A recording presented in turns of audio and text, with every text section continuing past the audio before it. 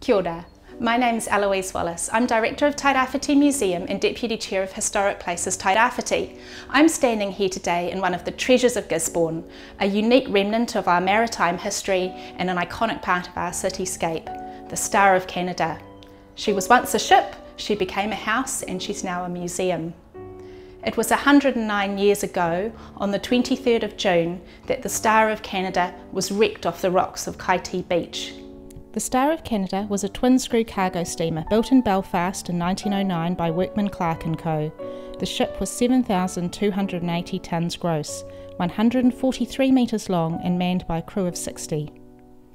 Workman Clark & Co. pioneered the construction of insulated and refrigerated vessels, and the Star of Canada was designed to carry chilled and frozen meat.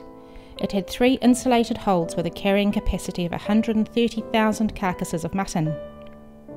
When the ship joined the Star Line, it was the first twin-screwed ship to enter the company and the pride of the line. By 1912, the Star had made the journey to and from New Zealand 6 times, transporting general cargo to Australia and New Zealand, and returning with refrigerated meat and produce. I'm here in the captain's cabin of the Star of Canada. On the Star of Canada's last voyage, her captain was John Man Hart. Captain Hart was born in Liverpool and went to sea at the age of 14. By the time he was captaining the Star, he'd been at sea for 30 years and in and out of Gisborne for 10. The captain's cabin and all the fixtures and fittings you see in here are largely original and as they would have looked in 1912. On what was to be her final voyage, the Star of Canada left London, first heading to Australia. She stopped in Melbourne and then in Sydney, unloading general cargo and picking up antimonial lead pigs, a motor car and silver lead bullion. From there she came to New Zealand, first stopping in Auckland and then travelling around the country, calling in at Bluff, Lyttelton, Wellington, Napier, and finally arriving in Gisborne on the 21st of June. The Star of Canada was loaded all that day and the next, and by evening, when loading ceased for the weekend, she was anchored securely out in the roadstead. Standing here where the Star of Canada is today, looking out over the calm waters of the Taruheru River, we have to use our imagination to imagine that evening when the ship was wrecked. On the evening of the 23rd, a sudden storm came in from the southwest. At 10 p.m, with squalls increasing, preparations were made to head out to sea, but steam could not at once be put up. When the rain cleared away 10 minutes later, they realised the anchor had come away and begun to drag. They made preparations to lower the port anchor, but before they could, the ship struck the rocks. Distress rockets were let off in the hope of attracting attention from the harbour authorities or any other would-be rescuers. Many residents of the town were aroused by the booming of her distress signals, but it was not until H. Amos of the Post and Telegraph Department, who went around and read her Morse code messages, that it became known that she was aground. At 1:30 a.m, a rescue attempt was made by the tug Taruheru. However, she turned back at the river's entrance because of the severe conditions. Another, much smaller tug, the Hippie, did make it out to where the Star of Canada lay, but was only able to relay communication. The morning of the 25th dawned fine and clear, with a light westerly and smooth sea, and revealed the Star of Canada was well down by the head. People flocked down to the beach to witness the spectacle. The film clips we are watching are from a film produced by the Dominion New Zealand Film Company. The cameraman was Charles Frederick Newham. The next couple of days centred around salvaging as much of the cargo as possible with the help of the Hippie, Karoro and Tuatea. The cargo included 35,000 carcasses of mutton, 10,000 sacks of oats, 1,000 casks of tallow and pelts, 300 bales of wool and 300 tonnes of antimony, which had to be recovered from holds filled with water. An attempt was made to pump out the holds which held the valuable frozen produce, but the water rose so fast that the pumps made no impression. I'm holding here a piece of antimony in the museum's collection. Antimony is a metalloid which has a variety of uses and was one of the items of cargo on the Star of Canada.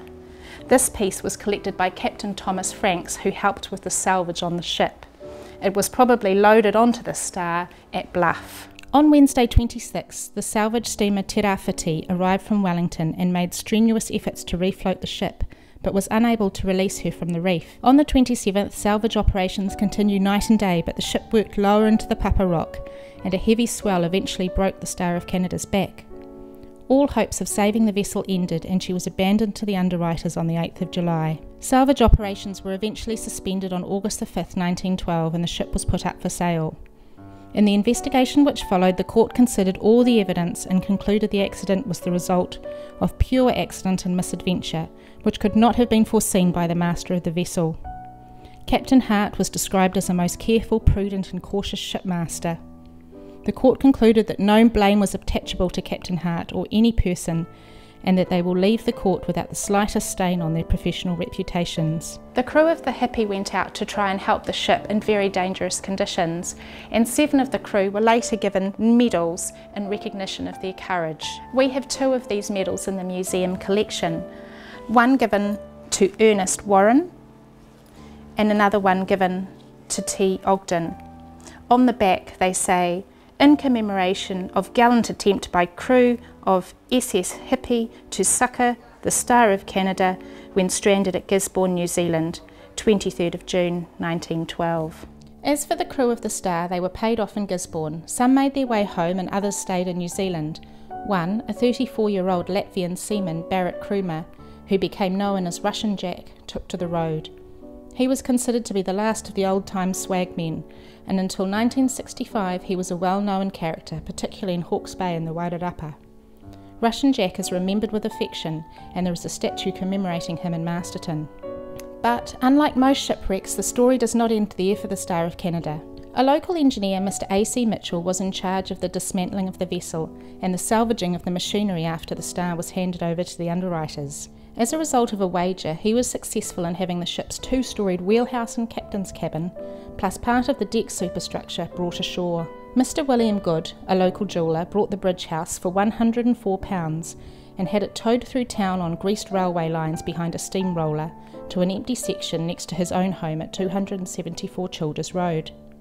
This would be its resting place for 73 years. In this location, the cabin and bridge house became a tourist attraction, something to delight the landlubber and bring back memories to old salts who no longer sail the seas, as a newspaper article from the house's heyday put it. The open sections on the deck on both levels were filled in, first with canvas blinds and later with lead-like glass. When William's daughter Lorna married in 1927, rooms were added to the rear of the structure to provide a kitchen, bathroom and other facilities. The cabin where I'm standing now was kept intact and it was used as a sitting room. The wheelhouse was used as a bedroom and the front deck as a sunroom. The gates to the property itself had another nautical connection. They were made from the sliced up wheel of the Monowai, which was scuttled to form a breakwater at Gisborne in 1926. Lorna Woodfield spent her later years living in the family home next door, keeping the Star of Canada as an immaculate private museum. There have been many visitors to the Star of Canada over the years.